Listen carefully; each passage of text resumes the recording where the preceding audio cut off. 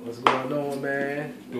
I'm with my brother Nuttso, man. See him you know years, what I mean? man. Maybe about Man, 10 years, bro. It's been about a good 10 since I've seen my brother. Met Right Nuttso, here, man, you know maybe over 20 years ago when Pac, I think MC Hammer, matter of fact, brought him to the studio around Death Row.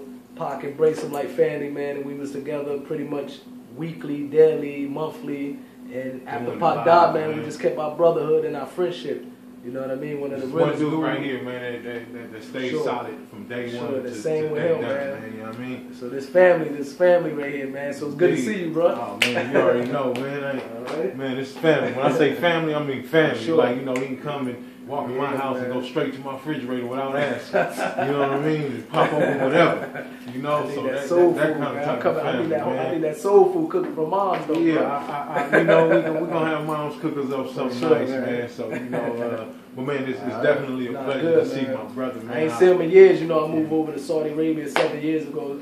I ain't seen Nuttso maybe a few years before that, so it was good to catch up with him. You know? And I know it's something y'all might want to ask him that y'all can't, but I'm going to ask him. You know what I'm saying? Man, you don't know what I'm going to ask you, know, either. I don't even know. So look, what's up with these animals, man? You playing with them? Man, he be sending videos, man, in the Middle East. They be them animals, pet lions, something else, man. We gonna get you with it, man. When you come over there, the baby ones though. The baby ones, you ain't doing the grown ups, I can't do the grown ups, man. But yeah, man. We gonna bring them to Dubai, man. Bring them over to Saudi, show them a good time. You know what I mean? Show them the lions, the tigers, the cheetahs. Only the cubs, though, man. Yeah, the cubs. I can't do the grown ups, man. I'm with you on that one, man. No grown people. 6 months, keep them away. Yeah, after 6 months, keep them away. When they start eating hard food, you leave them away.